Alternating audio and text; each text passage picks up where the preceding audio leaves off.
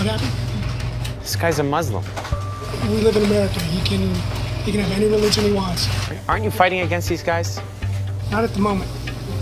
Right now, I'm ordering a sandwich. I don't think you should be working here. Yes. Oh, okay, good. Buy your chips and move out. He doesn't follow orders. Look, I'd like to order some food, just not from you, okay? Get out. Put the chips down and go buy them somewhere else. You want me to leave this place? You have a choice to shop anywhere, just like he has a choice to practice his religion anywhere. That's the reason I wear the uniform, so anyone can live free in this country.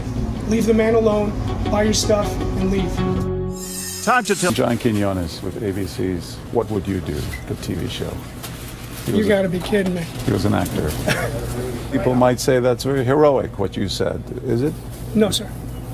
No, heroes come in many shapes and sizes, but that wasn't heroic at all.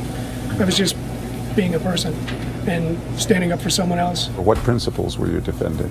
Everyone's inalienable rights. Everyone's. Everyone's in this country. If you're Muslim, It doesn't matter to me, sir. If you're an American, you're an American, period.